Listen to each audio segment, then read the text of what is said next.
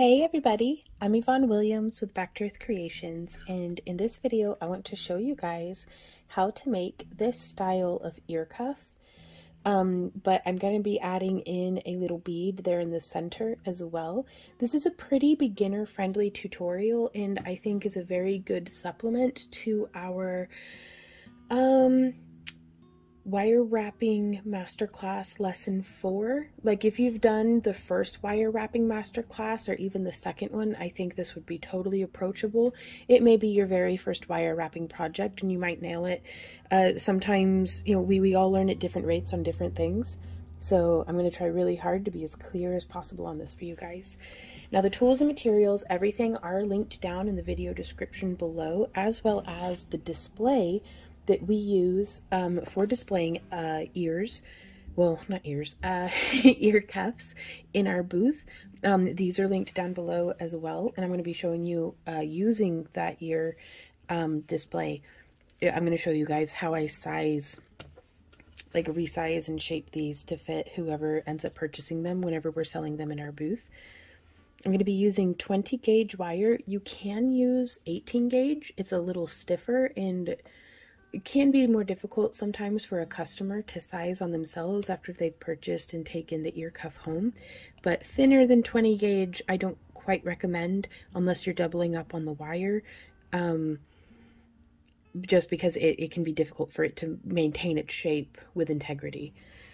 And then these beads here are pretty affordable, and I so far have not had any trouble with them like oxidizing real bad or turning my skin green, but that's just me. Everybody's a little different. Fortunately, with the ear cuff, there's not a whole lot of metal making contact to the skin as far as the bead goes. And this is Parawire brand non-tarnish wire, which I've been using for over a decade and never had any problems with. So I highly, highly recommend, if you're not using sterling silver or if you're not interested in using bare copper, that this is the stuff to go with. It's super good, especially if you're a beginner, because using other wires, like either non-brand or, you know, sometimes they'll be a little too stiff or a little too soft. Parawire has a very consistent quality. This is not sponsored, by the way.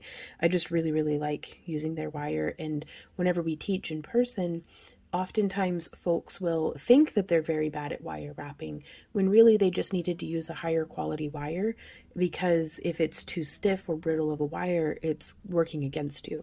So, truly, the only two tools that are necessary for this are round nose pliers and wire snips, but I do also recommend, it's just really nice to have some mandrel pliers, and either a bent nose or chain nose plier can be really helpful in just positioning things. So let's go ahead and get started. Now also, if you're not using the same beads as what I am, we are going to be using a I think that's a 5 or 6 millimeter, a 4 millimeter, 3 millimeter, and 2 millimeter bead. And you could use seed beads, you could use gemstone beads. Actually, we're going to be using 5, 4, and 3, and then 4 and 3. So, okay, we are going to pull off about 12 inches of wire, and I wanted to show you how to make an ear cuff set. So we're actually going to do 2 at the same time. So 2 lengths, 12 inches long, of 20 gauge, and this is American wire gauge wire. And we're going to kind of come in by about a third, so a little over, well, let's call it 4 inches. Yeah. So this will be where we function from as the center of our wire. And you can do both wires at once. And now here, either using the thickest barrel, like thickest part of your round nose pliers, or I personally prefer the 6 millimeter barrel on my mandrel pliers. And just coming, if right here is the 4-inch mark, I use my hands because I typically have them on me. And this is very approximate measurements, but right between my first and middle finger is where I'm kind of mentally marking the center. So I'm going to bend around the 6mm barrel side, and then I'm going to flip this line where we just bent up with the side, so that again right there where my thumb is the center line. And now I'm going to grip again on the other side of the wire and bend around. And so I'm going to measure that exactly, and that is almost dead on 1.5 inches from where my thumb is to where my finger is. So now we can take these 2 wires and lay them on our table so that they are mirror image of each other. And they're going to be a little wonky right now, and that's okay. But we're going to start by bending.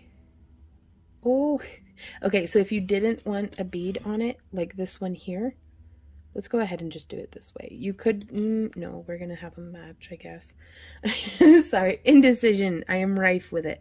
We are going to take one of our 5 or 6mm beads.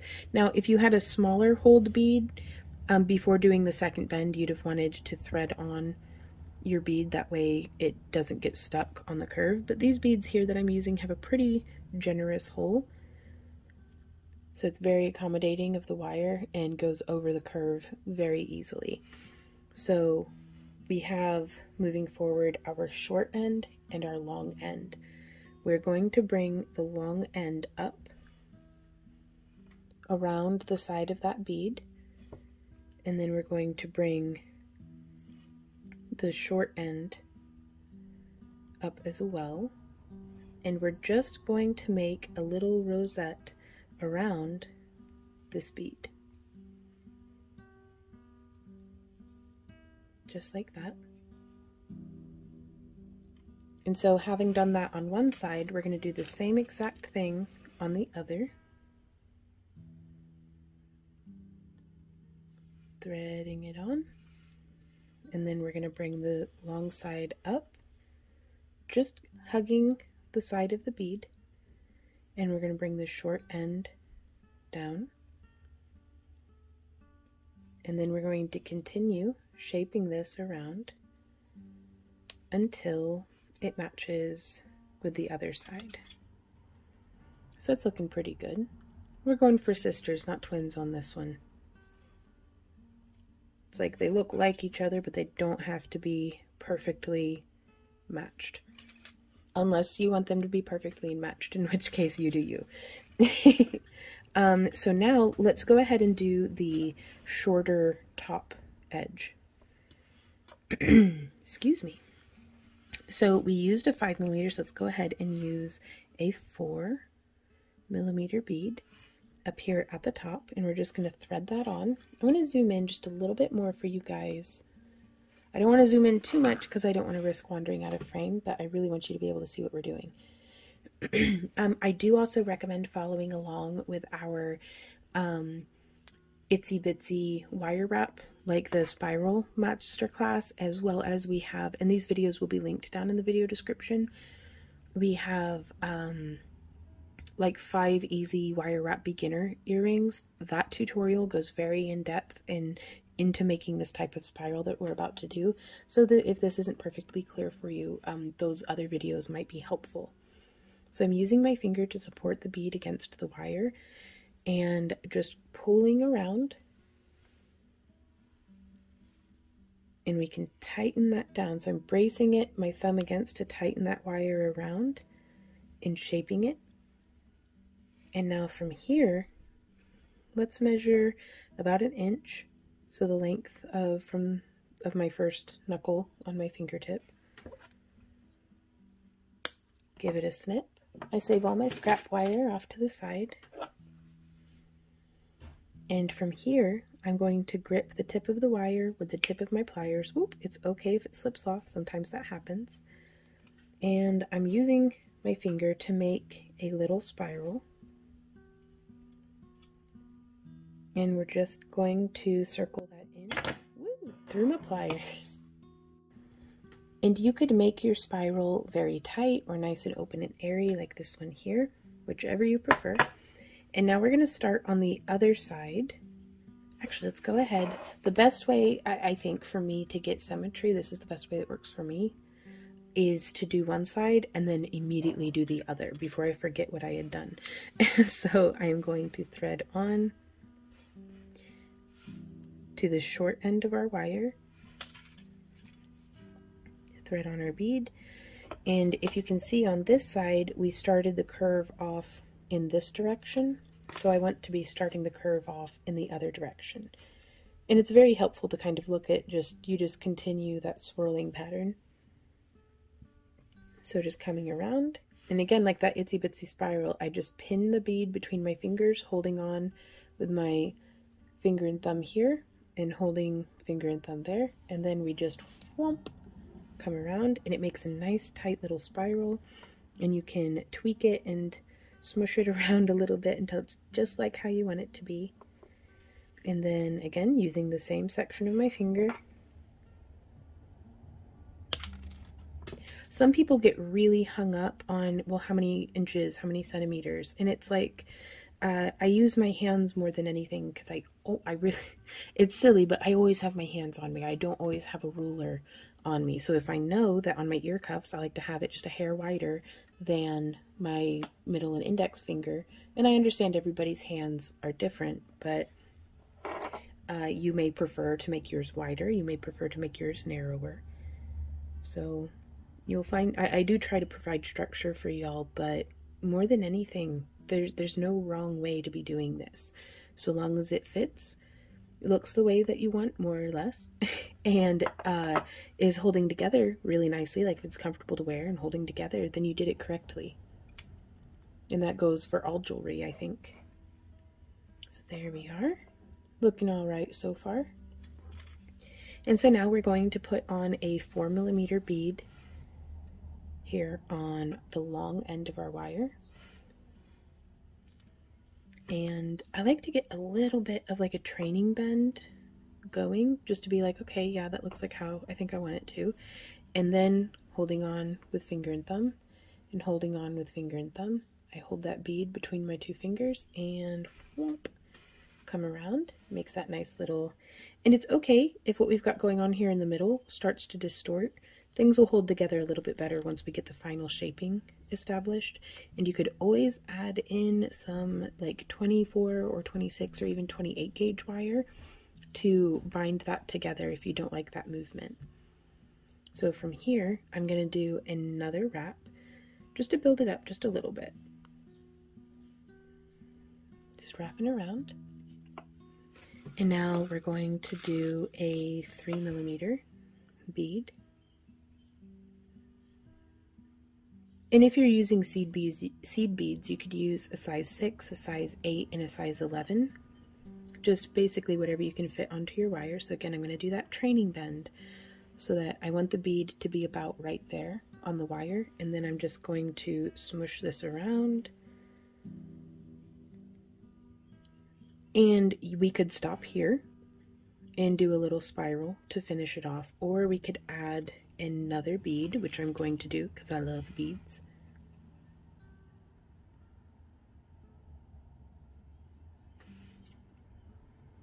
And we only did, you can see here I did almost 2 wraps around on this one. I only did 1 there on that one, getting that training bend started, and then whoop, coming around. And now from here, we are going to finish this off into a spiral, and it's a pretty good length. I'm not going to make the spiral yet though, because I want to be able to compare that length of wire on this second ear cuff. So we're going to go ahead, and we had a 5 or 6mm bead there in the center, so we're going to do the 4mm again, getting a little bit of that training bend going, and then bring this around. There's once and twice, and I think that frames it really nicely. And then we can slide on a 3mm, and you could do this without the beads as well, just as easily, or with only a single bead, or, you know, You could make it, you know, a foot long and it'd just keep going as long as your wire takes you. And here I have a little bit too much space on that side of the bead, and I don't much care for that. So I'm just going to take this and bracing my, you can see the most used parts of my fingernails because it's where my nail polish fails first. But I'm just going to press my fingernail up against that and then cinch it down. And it tightened up that a little bit, the space in that loop. So hopefully that'll be helpful to you. So there's that. And now we're going to add on another bead. Because sometimes, even after all this time of wire wrapping, I've been wire wrapping professionally since 2008, sometimes the wire just doesn't do what you wanted it to do. And that's okay. I just accept it as what it is and then move on. Because it may not be exactly what I envisioned, and it may not be my idea of perfect. But whenever you're making jewelry for gifts or for sale, sometimes it doesn't matter if I like it, if the customer or the client or the person receiving the gift likes it, then it is perfect. And even though I'm the the artisan who made it, I'm not going to get in the way of somebody else thinking that it's perfect. Like, I'm not going to try to convince them that it's not, So I'm going to take these, I'm going to put them face to face, and I want these two little wires, I'm going to trim it so that they're both the same length as the shortest wire. And now when we come in to make our spirals at the tip, they should more or less be the same size. So just coming in, making our little loop, and cinching in just a little further. And this is where it's perfect to use your chain nose or flat nose or nylon gel pliers to just smush those spirals, make sure they're nice and flat. You could hang charms off of these. You could add in, if you watched our wire wrapping master course on how to make your own ear hooks, we cover how to make a wire wrapped post earring, and you could make a wire wrapped post earring here on the end that kind of, it looks cohesive with the rest of it. And I am going to grip just a little bit and cinch that in a little tighter. There we are.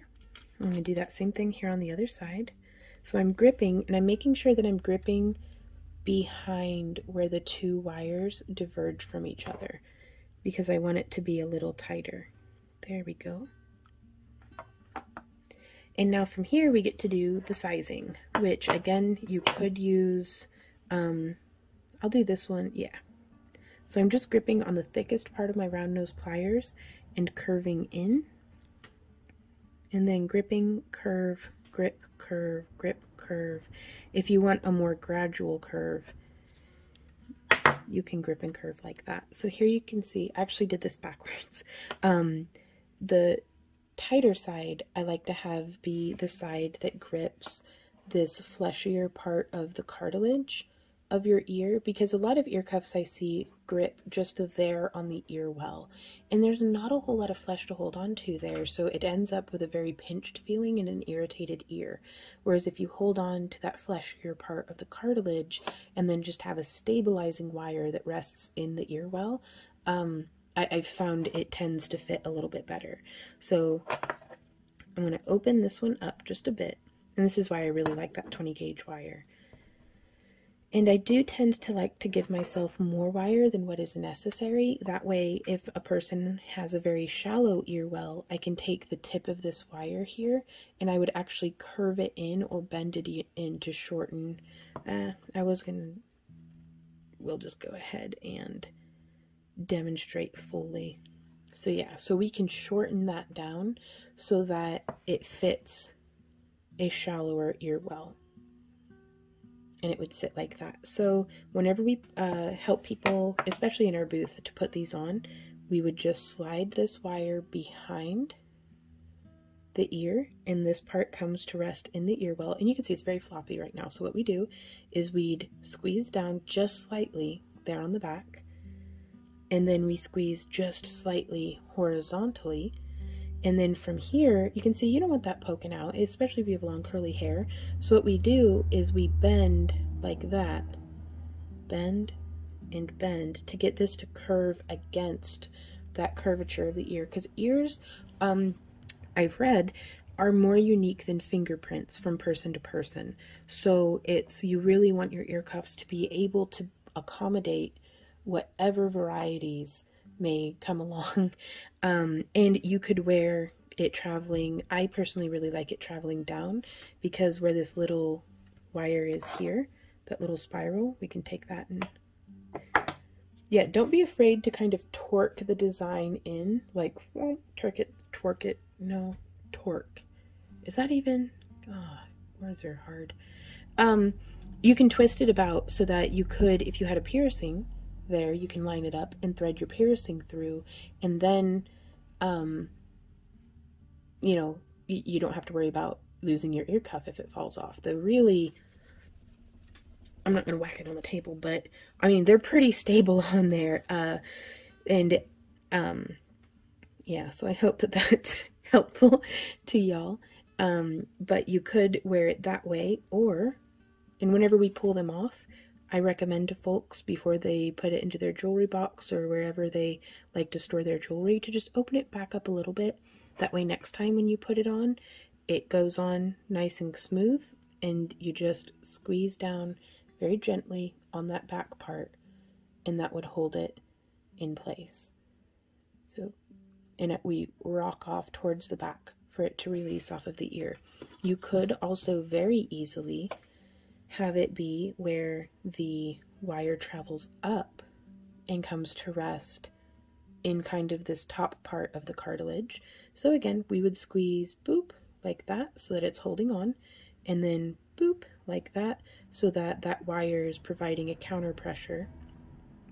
And then here you can see we don't even really need to bend much. We need to turn this so that it's sitting flat to the curve of the ear. And I do free custom sizing on all of our ear cuffs whenever we're vending in person. But that's also why we make videos like this. So in case you are here watching because you've purchased an ear cuff from us, I do hope that this is helpful in helping you to size it to your ear in particular. Or to help you if you're vending and you have, that's not even the one that I made. So if you're vending and you want to make ear cuffs to sell to your clients and customers, hopefully that this will be helpful to you to get a really nice, good, comfortable fit. Because I think so many people have had unpleasant experiences with cheap ear cuffs, which, I mean, I say that we sell ours starting at like $3. So, I mean, price isn't what I mean when I say cheap. I mean, like, poorly designed ear cuffs that they just expect that it's going to pinch the crap out of their ear and fall off anyways. So, you know, it's just trying to work against that preconceived notion that folks have or can have. So now I'm going to come in and demonstrate with my mandrel pliers. I would just curve like that, and that was on the thickest part of the barrel, and then I'm going to come through on the 6mm and boop. And that's how I typically like to size our ear cuffs. If I know that one side is going to be a left ear and one side is going to be a right ear. So like for this one, again, would just fit on like that. And I ask folks, and whenever we're in our booth and we're doing the custom sizing, oftentimes I'll curve it just a little bit before putting it on them. I'll just take it and boop, boop, bend a little bit. Bend and bend. And I'm gripping this side of the wire. That way it's not shifting around on that center bead. Which there is movement there, but I've never had any issues with it. There we go. And that just sits like that. And then again, depending on the depth of their ear well, we could curl this inner wire in, because if it's very deep, it's going to be pushing the ear cuff towards the back of the edge of the ear. Whereas if we take this and let's say the client decides that they would like to try that, then we take it and we just bend it just a little bit there on the tip between the pliers and the thumb, and that gives a wider piece of wire to make contact with the ear. So again, less chance of pinching because you're taking that pressure and distributing it over a wider part of the ear. But you can see how that sits just right there in on the ear well. So, and also having these ear displays, I'm going to zoom out for you. Having these ear displays is such a I haven't peeled the paper off of it, because I don't honestly know if I'm going to just yet, but it makes such a difference to even just have like a printed out clip art of an ear shape with, use a craft knife or scissors or something to cut holes for the ear cuff to go through. Having it displayed helps so much customers to see and understand how it would fit and sit on their ear. So don't underestimate the power of your displays whenever you're vending, whether it's for taking photos on, or whether it's for, you know, taking photos for your website, or whether it's for, you know, vending at an indoor or outdoor craft show or convention or something of the sort. So yeah, displays are mega super important. I went with the black silicone because silicone and latex can sometimes have, if I were to put bare copper on this, it would discolor. I know for a fact it would on the latex. I am uncertain about the silicone, but bare copper, just the metal oxidizing up against the rubber, can discolor it. So if we had gone with the clear or the paler flesh toned display ear, there was a risk that it could discolor over time, and I figured black would match our mannequins and our other displays and stuff, so it looks pretty sharp, but also it would conceal if there were any discoloration going on from a reaction with the metal. Now we don't have to worry about that, I don't think, with the enameled wire. Maybe with the beads, we'll see, but I'll definitely keep you guys posted if we ever experience, like, this is a very soft silicone too, so I'm kind of worried about the durability of it over the long term. But again, we'll see how it goes, and I will keep you guys posted. So I really hope that this tutorial was helpful to you. If you have any questions, comments, or ideas, please leave them down below. If you were here for the premiere, hey everybody, I'm so glad you were able to make it. If you weren't able to make it for the premiere and wanted to, be sure to sign up for our free newsletter, because we send out notifications about 30 minutes before our new tutorials go live. And that way you don't miss a thing. You also get a super nice 15% off coupon so that you can use on just about anything in our shop. And if you enjoy our free tutorials and would like to support the creation of more of them beyond being here and liking and subscribing and all that good stuff, we do have our Happy Crafter Club that you can join either on our website, backtoearthcreations.com, or on Patreon. Links for everything, again, are down in the video description. And starting at just $1 a month, it helps tremendously. Like, $1 may not seem like a lot to y'all, but it makes our world go round, and we appreciate every single one of you guys. So thank you again so much, and I will see y'all in our next video. So until then, happy crafting. Mwah. Bye.